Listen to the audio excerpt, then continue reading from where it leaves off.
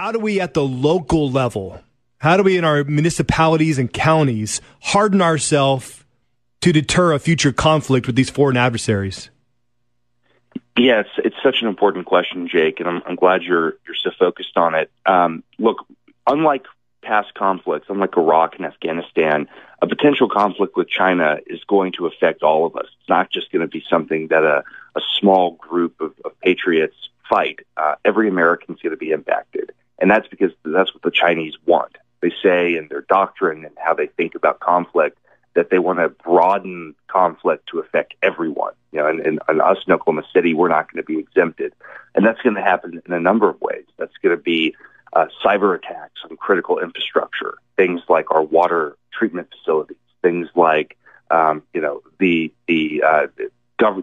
just the basic operating services of government, where you're going to see websites and systems taken down.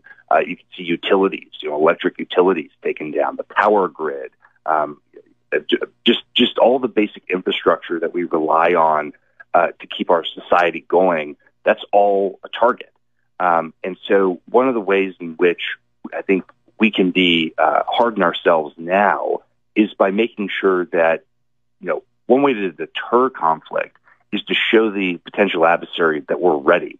In addition to these pieces of legislation, Governor Stitt signed an executive order that I was very pleased to work with him on just a couple of months ago.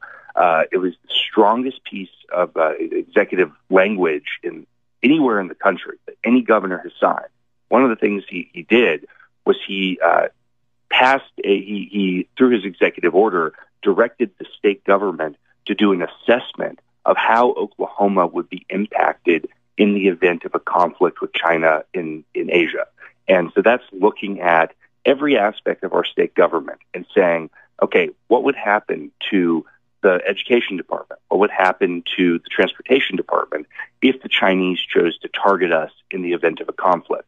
And by thinking about this proactively and asking really typical questions now in peacetime, I think we'll be able to come up with some preventative measures to keep Oklahomans safe.